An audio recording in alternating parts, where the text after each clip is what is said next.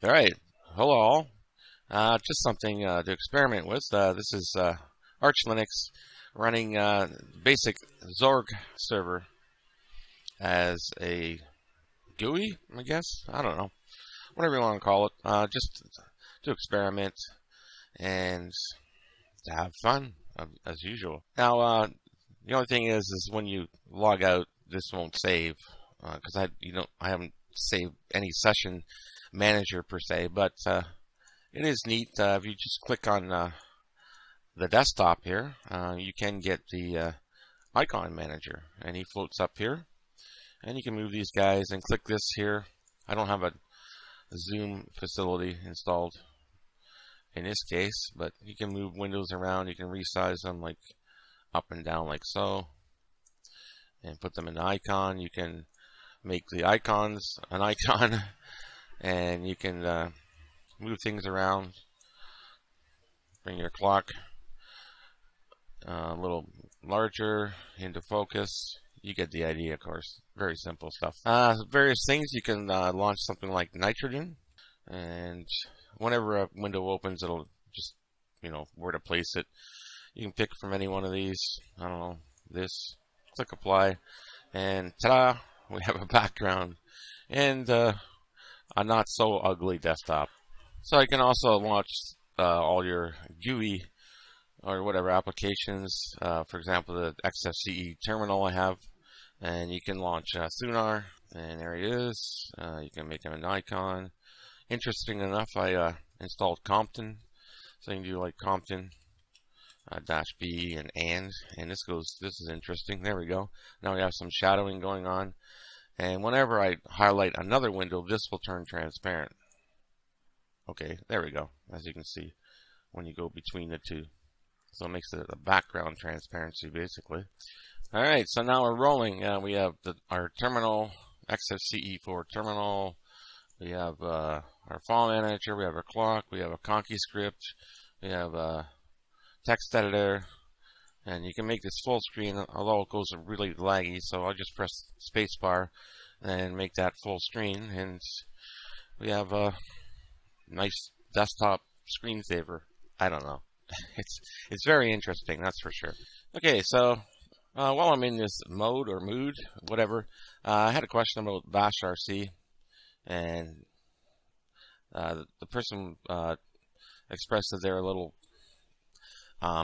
cautious about using a bashrc file or modifying it. It's not going to mess anything up too bad if you back it up. Probably the best thing. So what I'm going to do, obviously, is I'm going to back it up or just copy it to another name. It's always going to be there. So just cp.bashrc to .bashrc.back. And I'm going to remove the .bashrc. But first, before that, is so far in the SKEL, or the skeleton directory in Arch Linux, it's there. So if you do an ls and then list all to show the dot files, etc skel, you see there is a skeleton bashrc. So you can sort of, well, I'll just use leafpad. So leafpad.bashrc.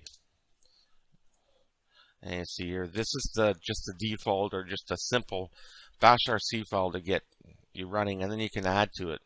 So I'll just quit that for now. So I'm going to remove my bashrc because I just backed it up. And I'm going to source, and this is without having to log out. Maybe you have to exit the terminal for it to kick in completely, but you source the bashrc. So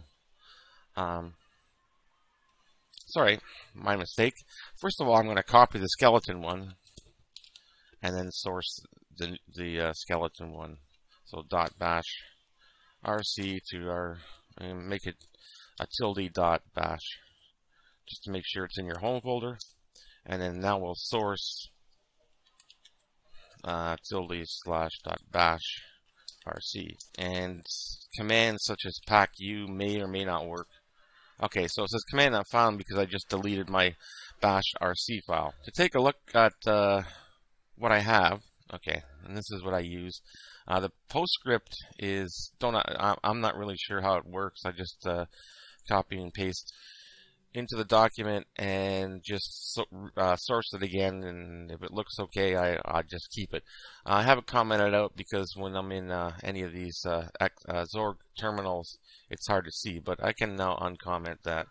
Okay, so moving on, it says Pacman Aliases, if desired, adapt your favorite AUR helper. I usually don't do that anymore. It just didn't seem to work as well as it used to. So in any case, you just take this whole section here and you would copy and paste it into your skeleton bashrc. If you wish to use the environmental variables I have here, you can copy and paste those in. You can copy and paste the PostScript if you wish, but the main thing was the bash aliases. And other stuff I just label as custom to save time. LED equals leafpad dot bashrc BSU bash shell update, I guess, source the bashrc, and other stuff p sync. You can have anything as an alias, right? And you just put it equals and then in single quotes. Very simple. So Control Q to quit that. So we'll just remove the bashrc we just had, and then move our .bashrc .back to just bashrc. There we go. Now you see the colors back in the terminal, and pacu. That should cover this video. Just try something different all the time, and whatever you wish to do with your Linux or Arch Linux installation. I find Arch Linux so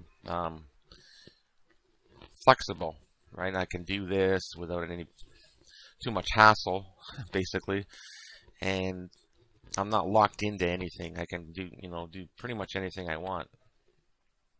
So that should do it for this video. And any questions or comments, feel free to add, and just take a look if you want at the bashrc file in the link I'll post, and just copy and paste it into your document .bashrc file. All right, so thanks so much for watching, and everybody have a great evening, and we'll talk to you soon, and bye for now.